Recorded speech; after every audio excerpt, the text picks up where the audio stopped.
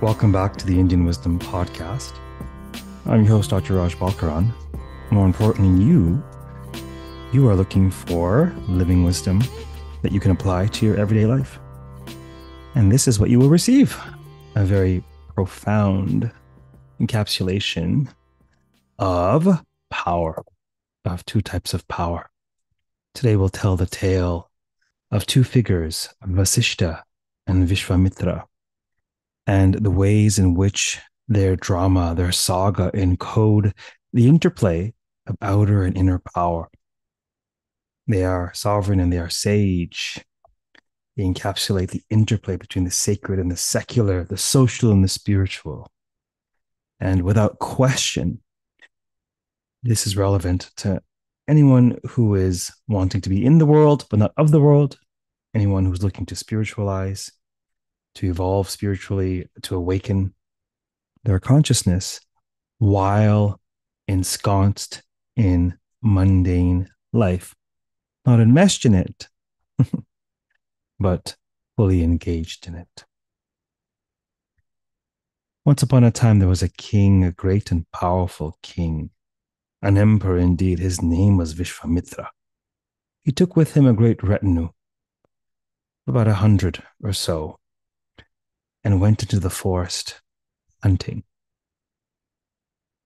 Now, while in the forest, he came across an ashrama, a hermitage, where dwelt the forest-dwelling sage Vasiṣṭha, best of sages.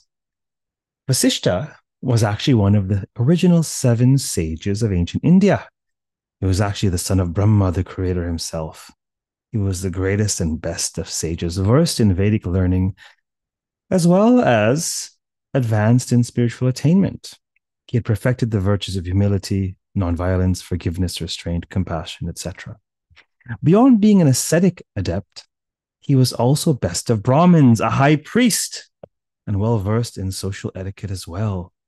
He understood very clearly the crucial interplay between Brahmanas and Kshatriyas, Brahmanas as holders of spiritual knowledge, and Kshatriyas, warriors, administrators, rulers, holders of social office. Embodying the ancient Sanskrit dictum, the guest is God, Vasiṣṭha, best of sages, graciously greeted the mighty king, shining like the midday sun, by the power of his tapas, by the power of his ascetic practices. The humble sage offered to water and feed the ruler and his entire retinue. Viśvāmitra graciously accepted, not wanting to offend the sage, but not expecting much, for after all, he was, of course, a modest sage living in a modest abode, a single hut in the middle of the woods, befitting one ensconced in a life of devotion and contemplation and tutelage of students, etc., etc. It would be a real feat to feed such a retinue, even for the royal kitchens, much less the modest setting of this single forest-dwelling sage. After taking a bit of time to make the necessary preparation, the Brahmin sage invited the king and his royal retinue into the hermitage. To the utter astonishment of all, the guests were greeted with an array of sumptuous cuisine, luscious fare, epic food and drink. A feast for a king indeed. Mouth-watering dish after dish were served in lavish style, and all ate their fill. When they were finished, Viśvāmitra expresses gratitude, to which Vasiṣṭha replied quite wisely, "Mighty king, devouring food is akin to the sacred fire sacrifice, that sacred fire which devours our offerings.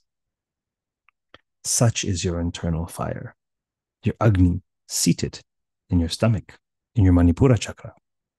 So the sacrifice of hospitality is offered into the internal fires, just as my sacrifice of oblations are offered into the sacred ritual fire. So I'm delighted that you are well sated.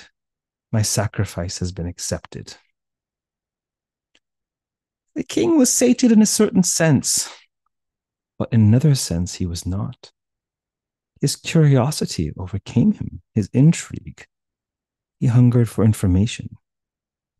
Surely a man of your spiritual status, of your stature, great Vasiṣṭha, surely you live modestly. Where else do you acquire your tapas through self-restraint? And yet it seems your hermitage is stocked with the finest of foods and lavish supply. How could this be?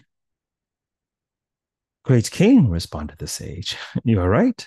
I live humbly in the material world. My riches are spiritual indeed. But just out back behind my hermitage dwells Shabala, also known as Kamadhenu, the great wish-fulfilling cow. The same which was churned by the celestial oceans, when the demons and gods churned in search of the elixir. The poison came first, which Shiva neutralized in his throat, and riches after riches after riches emerged, until at last the elixir was procured. And one such extraordinary spoil of the churning was Shabala, the wish-fulfilling cow, abiding out back in my care. In exchange for taking care of her spiritually, she provides for my needs. Now, the king had heard the legend of Shabala, the wish-fulfilling cow, thinking it only a tale to be told to children, not realizing that she was quite real. And not only was she real, she was within his own realm. My goodness. Powerful temptation arose in him. Have you ever been tempted by some stimulus of some kind? What tempts you more than other things? Perhaps your temptations are different from your friends. Perhaps some of you are tempted by drink, others not so much. Perhaps you'll happily accompany your friend to the casino where they are tempted by the gambling and you are not so much tempted by the gambling and you drink for free. Perhaps you're both tempted by chocolate cake or not, etc., etc., etc. This vasana, this pattern, this powerful temptation arose in the king. His eyes glazed over as Gollum before the ring. He fantasized. Fantasy has come. He fantasized about what he could do with a wish-fulfilling cow. The might of the one who could possess such a creature. Visions of endless finery, weapons, riches, and treasures began to fill his mind. And although physically full, he began to salivate anew. Gratitude was gone. Devoured by the black hole of the shadow, his desires were casting upon the situation. The soul is a light source, and the ego is an object. And every object before light source casts a shadow. The larger the ego, the larger the shadow. And some shadows are so large they eclipse just about every situation. Yes. Gratitude was eclipsed. Humility was eclipsed. Decency, on the verge of collapse. Eclipsed by insatiable appetite, greed, and pride. So compelled, it's compulsive behaviors, yes. We don't choose our compulsions, do we? Compelled by these patterns, the king addressed the sage thus. Why would so powerful a creature belong to so lowly a forest ascetic, O Brahmin? He sneered. Technically, do I not possess all that rests within my realm? And so is the cow abiding in my realm not technically mine? I therefore command you to hand her over to me immediately. Mighty king, pleaded the sage, you misunderstand. The cow does not belong to me, or anyone for that matter. Neither does the sun, nor moon, nor stars. Like them, she is free. She is part of creation. She was merely placed in my care. It is my divine rituals, my spiritual power, which nourishes her. She's not an ordinary cow. She imbibes spiritual nourishment. and she provides for my needs in return. My needs are generally modest, you see. But in the moment of your arrival, I quite literally needed a feast in order to offer hospitality befitting of your stature, and that could sate your entire entourage. And so she provided this feat for me. It was a need in the moment. She's not mine to give. She's free. She's her own agent. And beyond that, where would she go? How can she thrive without my spiritual care? You dare refuse your king? No doubt you wish to keep her for yourself. It's interesting when people have a nasty habit or two, they typically assume that others are like-minded. Similarly, even when we're kind, we assume that others are similar. We make the fallacy of assuming that folks are like us rather than see the entire spectrum of the human experience. How dare you refuse your king? You want to keep her for yourself. I don't need your consent to take her. You stand no chance against me nor my powerful forces. Go fetch her now. Despondent, dismayed, the sage went off to fetch the wish-fulfilling cow, hunched over with resignation, beaten into submission, as it were, his spirit broken. He was deferring to the authority, the power of the king. What kind of power is this? How many of you have been in situations where others have oppressed you, whether they were technically your superior in a social sense or not? Mind you, spiritually, there's no superior. There is one soul that we all share. But, he was deferring to the authority of the king. So he goes over to his beloved Shabala and explains the situation. Says, what can I do to comply? I'm no match for the king, much less his army, who are now very strong and well fed, thanks to your grace. What can I do? Lamented Vasiṣṭha. He is a great emperor, and I a lowly hermit. He has the power here. So I must part with you, my dear Shabala. Shabala's ears perked up. Her tail twitched. There was an indignant scowl upon her lips. Mad cow indeed. As she thus replied to Vasiṣṭha, best of sages. Brahmin sage, hear my counsel, declared the cosmic cow. The king possesses no true power, for his is merely bestowed by his army and his subjects. Political power is moored in the outer world, in this which decays, but ours is the power of the gods. Divine power emerges from the eternal, the real, the true. The sage is far more powerful than the sovereign. Great sage, know you not the power that you possess? Yours is the power of the gods. It is by your divine power that I'm nourished here, lest I perish. The king has only false power, an outer show, born of stealing the power of others. Own your power, Lord Sage. Give the command, and I will destroy the pride of this wicked so-called king.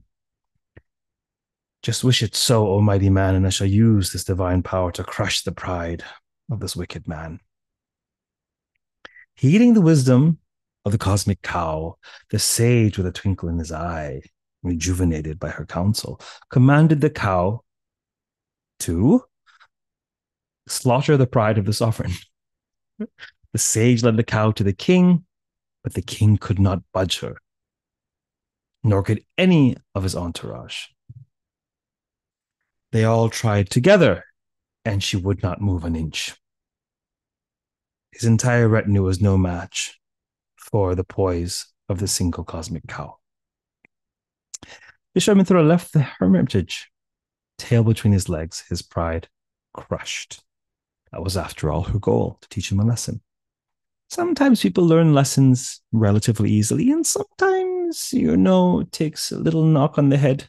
Sometimes it takes driving over a cliff, the universe typically whispers at first, and, sometimes it needs to shout in your ear.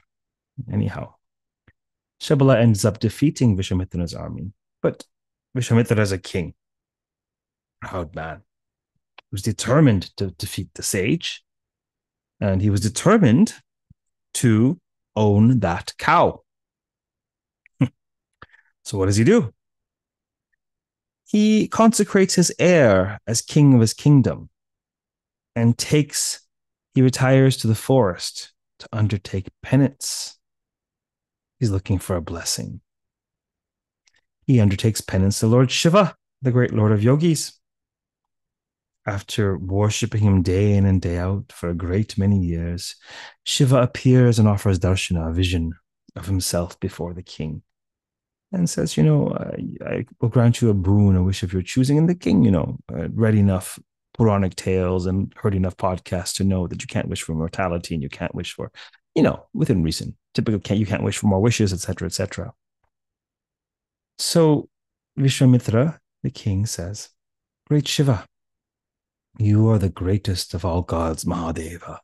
Surely you know the ways of strength. As you no doubt perceive through your third eye my plight, you know my enemy, and you know the obstacle before me. My forces were insufficient to contend with Vasiṣṭha's cow. So, great Lord, I wish for my forces to be multiplied. Increase my army 1,000-fold and make my warriors indefatigable, of inexhaustible strength. Shiva, smiling, ever smiling, mysteriously smiling, granted the boon to Viśvāmitra the king. You shall attain the power you seek, King Viśvāmitra. Your forces will be increased 1,000-fold and be populated by men of unlimited stamina. Tadhastu, so be it. Then the blue-throated lord vanished. Viśvāmitra was delighted, having received his wish. And, accompanied by his martial hordes, he descended again upon the ashrama, upon the hermitage of Vasiṣṭha, intending to storm it and steal Shabala away from himself. He was, after all, humiliated by his first encounter, but he was intent on possessing the cow of plenty. And so he returns with an army of 10,000 men, complete with horses, chariots, elephants, and weapons of all manner. Sensing the army's approach, when the sage was sensing his approach, the sage scurried out back. He hustled out back to rouse Shabala into action, to, of course, defend the ashram. He blurted out what he was sensing, that that the great monarch Viśvāmitra was returning with greater forces than ever before. And he urged her to go forth and defend the ashram. The cow took a deep breath, maybe chewed a bit of its cud, and said, Lord Sage, I will do no such thing. What? Said Vasiṣṭha, panicking, somewhat alarmed. What do you mean, dear Shabala? Is all now lost? Will we not be able to defend the ashram against this rogue king and his army? Shabala replied, Of course we will, great sage, but by your own hand, not mine. Have you not been listening? Is this thing on? You possess divine power within you, power which comes from the gods, Shakti. Spiritual power is far greater than martial power. Don't you know this? Does Kundalini Shakti, the spiritual power, not course through your subtle spine? You don't need to develop a backbone. You already have one, a sacred one at that. So go use it. Straighten yourself up, man, and go defend your ashram.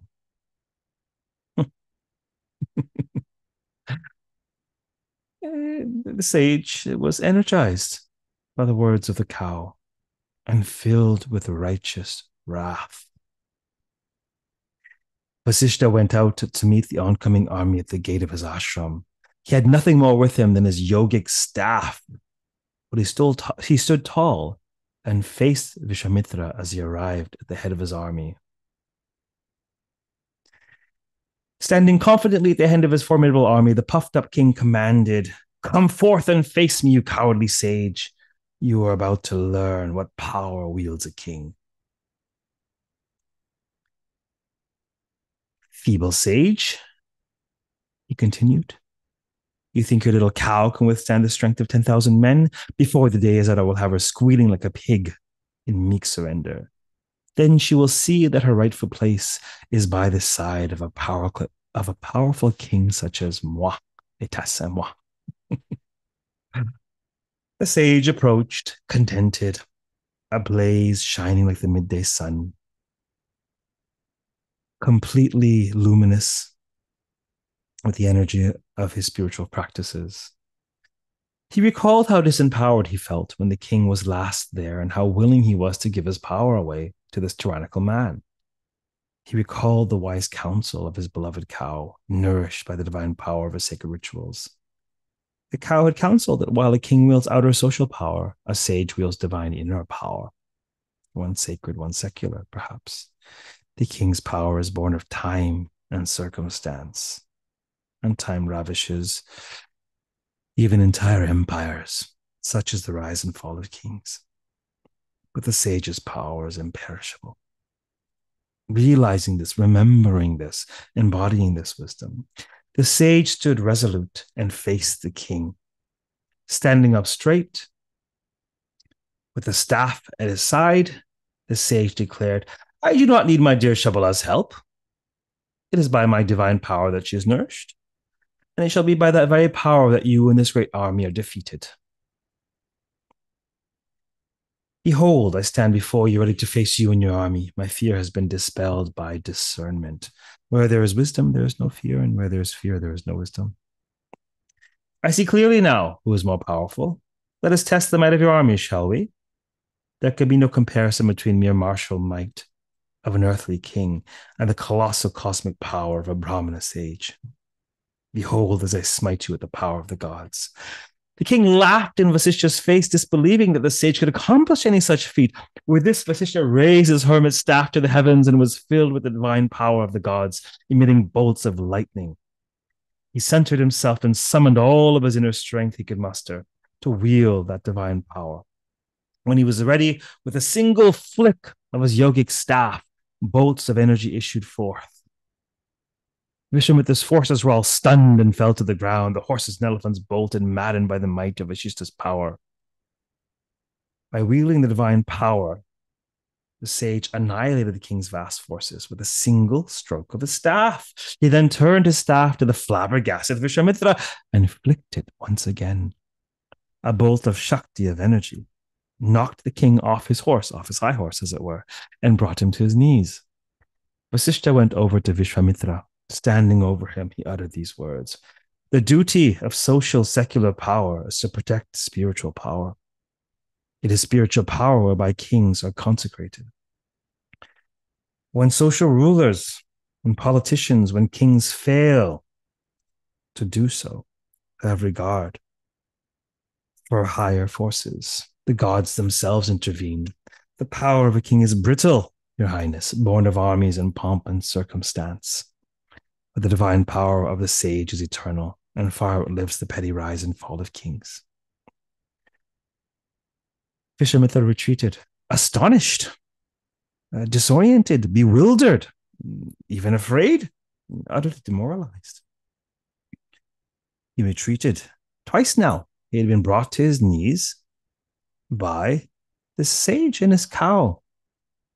With a clouded, bewildered mind, he turned once again to penance to the mighty Shiva. He sat in lotus posture, focused his mind on Shiva's divine form, and chanted Shiva's sacred syllables, his mantra. He went without food and water, and focused only on the Lord. This great penance lasted decades and centuries, indeed 1,000 years. The Lord of Yogis appeared then before him with a knowing smile, pleased by his devotion. And Shiva asked, "Well, great emperor, since the forces with which I blessed you were insufficient to combat the sage, I suppose you now seek an even greater number of forces with which to overcome him? Perhaps 1,000 times? And perhaps with greater size and strength?" But this time the king had been changed by his experiences and his 1,000 years of contemplation and meditation and reflection. He bowed before the Lord and said, Great Shiva, Lord of yogis, I now know that weapons of this world are no match for yogic power, for spiritual power. For might is material, divinity everlasting. That the issue, you see, the problem in my confrontation with the great sage Vasiṣṭha was not in the quantity of my forces, but in their quality. Through my centuries of meditations upon your divine form, I realize that your own great power comes from within and not without. I no longer wish to conquer Vasiṣṭha. I no longer wish to conquer anyone for that matter. So much of my life, my attention was ensconced in the outer. No. It's the wrong direction. I wish to cultivate and establish my inwardness. Rather than conquer anyone, I wish to learn how to conquer myself. My wish is to become a Brahmin sage myself. I wish to know true power. Grant me the divine insight needed to purify my ego and learn life's mysteries. Grant me the power of a sage, great Lord. For this, I sacrifice all of my earthly riches and my status. Sensing Viśvāmitra's sincerity, Shiva granted this most precious of boons. For the first, and perhaps last time in history, a king was transformed into a Brahmin sage. There's so much here if you know how to listen and apply this to your own life and understand that you are a sage and you are a king. You have an outer dimension, you have an inner dimension, right? According to Indic philosophy, actually, the school of Sankhya, one of the 6 darshanas, it's so prevalent, a school of thought that most other schools imbibe its wisdom. That is the wisdom of the 3 gunas, this theorization that all creation, all of reality, all that we experience is made up of 3 overarching modes, gunas. And those modes are sattva, the mode of goodness, lightness, clarity. When you're of sattvic mind, then virtue and wisdom are readily available to you. The mode of rajas, passion, drive, energy, desire, you can say. And the mode of tamas, heaviness, darkness, inertia, ignorance. So this is not just applicable to innate things, but this is particularly applicable to consciousness itself and modes of consciousness and the ways in which material creation condition consciousness, filter consciousness. Right? Vasiṣṭha is a Brahmin sage, so he's typically ensconced in the mode of sattva, purity, lightness, goodness, clarity. Yes. Viśvāmitra, however, being a king, he's typically ensconced in rajas, passion, drive, desire. However, they each have lessons to learn. The sage learns that there is a time for war, there is a time for battle. There is a time to protect what's yours, particularly when those who are supposed to be protecting you are failing. And most importantly, the emperor, the king, Viśvāmitra, learns the power of sattva, the power of sagacity, the power of wisdom, the power of clear seeing, the power of spiritual evolution, self-realization. Right? These two characters, they represent crucial aspects of the human experience, crucial aspects of you and your life. Right? The sage represents your capacity to learn and discern and know and grow wise in time, not just grow old. Perhaps he represents your inner life and all of the wish fulfilling that such divine power can yield you. The king, on the other hand, represents our command of the outer life, our ability to rise through the ranks and wield social power, status. He has our drive to possess and to be more than we are, particularly in the outer world, particularly in relationships with others. First impulse is sattva, sattvic, prioritizes spiritual. The second is rajas, it prioritizes the social. And you are wise to find a way to dovetail the two, but not allow your social navigation to eclipse your spiritual aspiration. Allow your spiritual aspiration to illumine your social navigation. This is the trick. It's a bit of a balancing act. These stories are told for the poses named after these sages, and they're both very difficult balancing acts, these poses, because this state of consciousness that is mythologized by the encounter of sovereign and sage, of Viśvāmitra and Vasiṣṭha, this state of consciousness, perhaps what the Bhagavad Gita calls nishkam karma yoga, desireless action, acting but bereft of rajas. This is a very difficult and profound and evolved balancing act.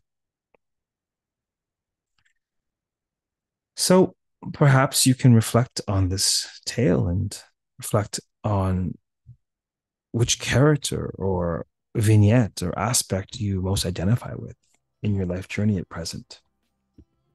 Where's the wisdom in here for you?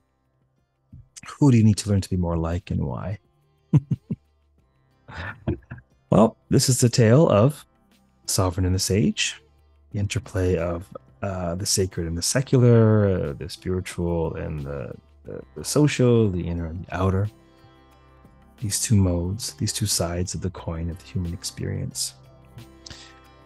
I hope you've enjoyed this tale a fraction as much as its teller has enjoyed sharing it with you. And I most earnestly hope that you find a way to apply it, to embody its wisdom for your own benefit. Keep well until next time. Keep listening. Come study with me at the Indian Wisdom School. Perhaps even come, let's study in person at an in-person retreat. I'm not hard to find. By all means, reach out if I can be of service. Take good care. Namaste.